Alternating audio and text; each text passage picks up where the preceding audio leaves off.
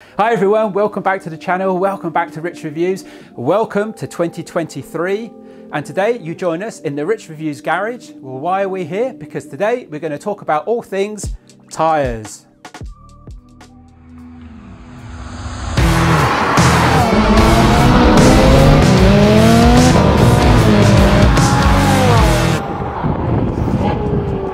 So as I mentioned, we're in the garage today. It's a bit chilly here. As you can see, this is my relative humidity gauge and this is the temperature, currently around 8.5 degrees, so not too warm. So we're going to try and get through this as quick as we can. Notwithstanding, we've got a lot of information to get through, a lot of information to impart. So what I want to talk to you about? Today I'm going to talk to you about tyres, and yes, there will be a lending towards the 458 Spider, but you can use this information as generic across all different brands and all different makes, obviously, of tyres to a degree. I'm going to talk to you about how to read the information on tyres, so the tyre sizing, width, etc., and the different speed rating on tyres. I'm going to talk to you about which tyre sizes specifically you should use for the 458, so that's going to be obviously pertinent directly to the 458. Should you use oversized tyres and when you should use oversized tyres for the 458. I'm also going to be talking to you about the different rating of tyres. So for example, Porsche rating and Ferrari rating. You've got N and K rated tyres specifically or relatively there. Towards the end of the video, I'm going to give you some insight on where you can buy some very good value K-rated tyres for the 458 Spider. So keep watching, that information to come. You don't want to miss that. So with regards to the different brands that provided tyres for the Ferrari 458, you have Pirelli P0, Bridgestone Potenza and Michelin Pilot Sport. Most people think that the 458 was provided OEM with only Pirelli P0s. Well, that's not the case. My car did actually come with Pirelli P0s and it's currently still got the original Pirelli P0s on here. So that means that these original Pirelli P0s, because it's a 2015 car, are what, 7 years old, 8 years old. So really they need to be changed, and hence why I've got the new tyres here. We'll go into which tyres I'm going to replace them to in a minute and where you can get these tyres at a great price later on in the video. A lot of people don't understand how to read the markings on tyres. I'm not going to reference the actual points down here. I'm not going to reference the markings specifically around the tyres because it's black. You're not going to be able to see it very well. And I'm very fortunate because these are brand new tyres. I've got all the information on here. The only information that isn't on here is the date rating. And I'll go into that. It's quite easy to point that out. So I'll have to reference the date rating specifically on the tyre itself. So what does the information that's displayed on tyres actually mean? The actual sizing information. If we look here, we can see we've got 245/35Z R20, and then in brackets we've got 95Y. Now the 245 is the actual width of the tyre, so that's obviously this part, the width of the tyre. 35 is the aspect ratio of the tyre with respect to the width of the tyre, so that's 35% of the 245. 20 is the diameter of the tyre relevant to the diameter of the wheel, and 95Y, Y is the speed rating for the tyre. Now Y is the highest speed rating that I could find, and I believe that is the highest speed rating, which isn't surprising because they're supercars, and that rates to a maximum speed of 186 miles per hour. Now, sizing, which tyre sizes should you use? Now you think, well, always go OEM, and in general that's correct. I would definitely agree with that. You should always go OEM sizing for the tyres. Now with regards to the 458, the OEM sizing is actually 235 for the fronts. This is a front tyre, 235, 35, 20. So it should be 235, and you can see here I've bought 245s for my front. By the way, for the rears it's 295, and that's standard on the rears OEM. So why have I gone 245s? Because it's the width, because the first number is the width of the tyre, remember, so this is this distance. It means that you're going to have a wider tyre. It feels like the wheel arch is a bit better, but that's obviously just cosmetic. But what it means is that you're going to have a wider tyre, and that means better traction because you're going to have more tread on the asphalt. So you're going to have a more tread, more traction on the actual asphalt, which is obviously a good thing. But you have to be very careful. If you change too much and deviate too much from OEM sizing, especially when you're talking about in relation from the fronts and the rears, you've got to be very careful because it affects both the ABS and the traction control systems.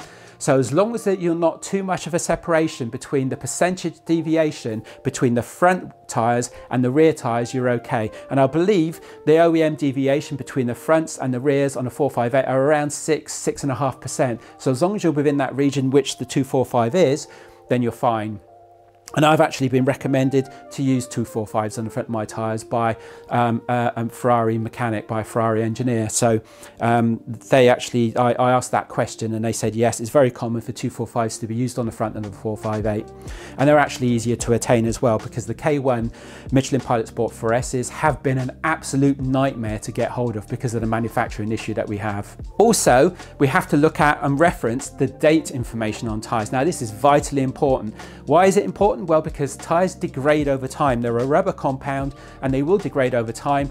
Now, the amount they degrade will be relevant to how old they are and how often they've been in the sun. You'll know very easily when a tyre is degraded and when it's really bad, because you'll get cracking across the tyre, so fracturing of the rubber across the tyre. But when a tyre's quite old, like my tyres are, they're 7 years old, 7.5 years old on this 458. You can't tell because the tyres have been kept in really good condition. This car's been stored all the time during winter. It hasn't been kept outside for a long time in the sun. So the tyres look in very good condition, but still the compound will degrade over time. The compound won't be as soft and it won't be as agile on the asphalt surface. So you have to remember that it is important that you change tyres after a certain period of time. There's a lot of different stories and a lot of different information with regards to when you should change the tyres, but in general it's perceived to be around 6 years. When the tyres are 6 years old, you should replace them. Now, there's still a good amount of depth for my 458 Spider tyres, but I am going to replace them, hence why I've got the new tyres here. Now, perceivably, one of the most important pieces of information written on the tyre is the date information, in effect a date stamp. Why is that important? Well, it's important because you should only use tyres that are within a certain age rating, within a certain age range. It's not good to use supercars on tyres, for example, over around 6 years of age. Now, my car is still running its original P0s. This car was manufactured in 2015, so those tyres are around 7.5 years old. That's why I've got a new set of tyres, because my P0s aren't worn out yet. They are worn a fair bit. The mod ball pretty much put quite a bit of wear into them with an additional 1,000 miles and the sort of driving that we were performing. Check the mod ball rally content below. You shouldn't really be using tyres over the age of around 6 years old on supercars, and I would say even a little bit earlier than that if you can really, stomach changing the tyres earlier. You'd think that people would be changing their tyres a lot earlier, because this is the contact point to the road. This is what is this is the medium that interfaces between the car and the asphalt. So this is vitally important to get this right. So how do you know what age your tyres are? You go by the date stamp on the tyre. Now, what does this information mean? Well, you've got 4 digits. Now, the first 2 digits relate to the week that the tyre was manufactured in a given year, and the second 2 digits relate to the actual year the tyre was manufactured. So here you can see it says 10/22, so that means the 10th week in the year 2022. So that means that this tyre was manufactured around March of 2022. And that's pretty good because I bought the tyres not long after that. So that means that these tyres were manufactured pretty soon to my purchase date. And you can't get much better than that, because you hear some real horror stories of people purchasing tyres online and the tyres are already around 3 years old. So they've come from old stock, which isn't great because that really eats into the duration that you can keep those tyres for, because obviously 3 years old already, you've only perceivably got another 3 years old that you can have those tyres on your car. And you'd think, well, okay, why are we talking about ages on tyres? Surely it doesn't really matter. Normally you'd be wearing tyres out on an annual basis anyway. Well, the reason being is because supercars don't get driven very often. So obviously the cars are doing a lot less mileage, so the tyres will last a lot longer. So it's very common for supercars to have their original tyres on there, 7, 8, 9, even 10 years old tyres on some of these supercars. That isn't a good situation to be in. You can imagine if you're pushing quite hard on the car, if you're doing something like the gumball rally, something like that, and you're pushing really, really hard and you're coming into a corner, you've over-egged it a little bit, you're coming into a corner maybe a bit faster than you expected, you turn the wheel, and you're not going to get the traction perceivably. So you've got to be very careful of that. You've got to make sure that the tyres aren't too old for the car. So if you haven't checked the age on your tyres, I would really recommend that you go across to your car and you check the date stamp on your tyres to make sure that they're not too old. Now, aging can show in different ways on a tyre. Obviously, with regards to the compound will age over time anyway, so you're not going to know that. You're going to know by the actual types of grip you're getting with the car. If the tyre's been out, if the car and of course the tyres have been out in the sun for a long time, then what you might get is a lot of cracking across the tyre. Now that shows aging across the tyre very easily. So if you've got cracking across your tyre, those tyres are pretty goddamn old. Get them replaced because they're not much cop anymore. They're not any use. What does it all mean with these different types of brands? Why should you change brands? What's the good or bad thing about them? Different brands of tyres have different perceptions in the marketplace and perform differently. Bridgestones on a Porsche, for example, are always known to be pretty good. So I always use Bridgestone S02s on my 993S. So they would perceive to be a hard wearing tyre, but also to be good, provide good grip on the roads as well. But that varies across different manufacturers of cars. With regards to the Ferraris and specifically the Ferrari 458, P0s were perceived to be pretty good all-round tyre, and a lot of people who are watching this who have 458s will realise that Michelin Pilot Sport 4Ss are really the tyre to get for a 458. Now, I haven't actually used Michelin Pilot Sport 4Ss on my 458, but that's what these are. Michelin Pilot Sport 4Ss. So I've got a brand new set to go on. Now, I've heard great things about Michelin Pilot Sport 4Ss. Hopefully I'll find out pretty soon, and that's what I'm going to be moving across to.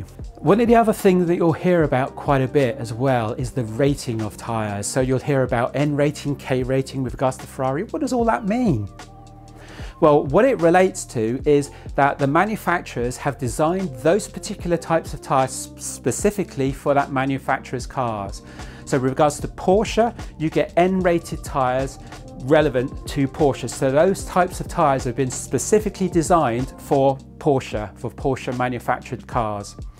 What does it mean? Now, it's the different tread patterns and the different types of compound of that tyre that are designed specifically and manufactured specifically for that manufacturer of car.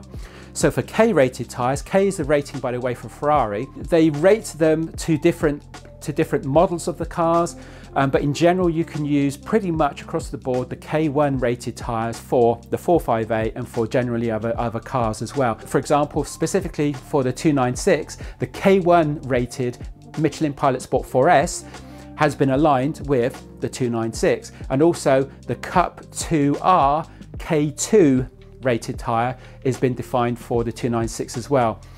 With regards to Porsche used the N rating with a letter after it, and you'd have a different iteration of that rating. So you had N0, N1, N2, etc. as you go down the line. So that's the newer version of the rated tyre for Porsche. And I believe Ferrari do a similar thing, but I can't guarantee that because there doesn't seem to be that much information about the different K1, 2, 3, etc. down the line. But I have heard of K1, K2, K3 rating of tyres for Ferrari. With regards to the 458, K1 is the rating that I would recommend. You don't have to use rated tyres, but it's better if you do. And Michelin Pilot Sport 4Ss are the tyre rate, and Michelin Pilot Sport 4Ss, which is what these are, is the tyres that I would recommend for the 458. I haven't used them yet, as I said, but I will be using these and will be changing across to the Michelin Pilot Sport 4Ss. So I teased you a little bit earlier on in the video with regards to where you can get these tyres for great prices, and that's the K1 rated Michelin Pilot Sport 4Ss. These are perceived to be the gold standard for the 458. They're a very good overall tyre. That means they're good in the wet and they're good in the dry. If, by the way, that's not relating to track use, although you can use these tyres on track as you can with the P0s, and they're very good for track use, but really you should be going over to Michelin Cup 2s really. If you're going over to track use, then Michelin Cup 2s or even Michelin Cup 2Rs really. They're the real high-end track tyre, but they're really specifically a track tyre, they're not really a road tyre. And Michelin Pilot Sport 4Ss are great overall tyres. So where did I buy these from? Camskill. I got them from Camskill online. Now, Camskill website isn't the greatest. I had a nightmare trying to navigate across it, and I'm a techie, so it was a problem even for me. What I did was I emailed Camskill and I asked them specifically, do you have these Michelin Pilot Sport 4Ss K1 rated in these sizes? They came back to me with specific links, and I will now provide that to you in the description below. So check the description below, you'll see links to the actual fronts and rears of the Camskill 245s and 295 tyres that I've procured. Now, I'm not recommending that you should go oversize on tyres. So that's the caveat. Make sure that you don't read into this that I'm telling you to go for 245s. It's something that I'm doing. It provides better traction, and it shouldn't bugger up the ABS and the traction control. But I would always recommend going OEM. So look across Camskill for the OEM tyres. I haven't checked for 235s lately, but I would perceive that the 235s are on there as well. But you're looking for the Michelin Pilot Sport 4Ss K1 rated tyres. And I'll put the links in the description below for the Michelin Pilot Sport 4Ss, 245 fronts and 295s backs. But as I say, I would recommend going OEM. I'm not recommending you to do 245s. I've made that decision. So we're going to close out the video now. It's getting pretty cold in here. We're now up to the heady heights of 8.1 degrees. So the pains we go through to bring you these videos, eh guys? Thanks a lot for watching. If you enjoyed the video, please give it a thumbs up, give it a like. Very important to us. And if you're not subscribed, please thinking about subscribing. It's free to do so, it doesn't cost you anything, and you can unsubscribe at any time. Currently, we've got over 90% of our viewers are non-subscribers. So please guys, come on, click that button. We're reviewing loads of different heterogeneous cars this year. We've already got a schedule built up, loads of really special supercars in there as well. So we're really moving the channel forward this year. Make sure that you're subscribed and click that notification bell so that you receive notifications of all our new videos as they drop. Thanks a lot for watching, guys. Happy New Year, and we'll see you in the next video.